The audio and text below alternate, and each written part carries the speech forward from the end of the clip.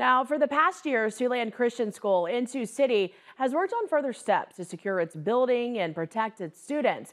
In a letter today to parents, the school superintendent announced certain staff members will be armed on campus. It all starts next week. Now, Superintendent Dr. Lindsay Larich said those staff members who will remain anonymous were selected and trained. In the letter, Larich said in the event of an active shooter, the armed staff members are trained to go directly to the threat.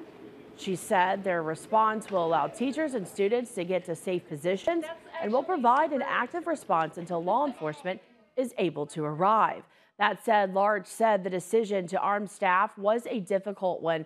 She told parents, quote, "If a tragic event were to occur at Siouxland Christian, I need to be able to stand in front of you and say that we have done all that we can do. This is a necessary step we must take," end quote.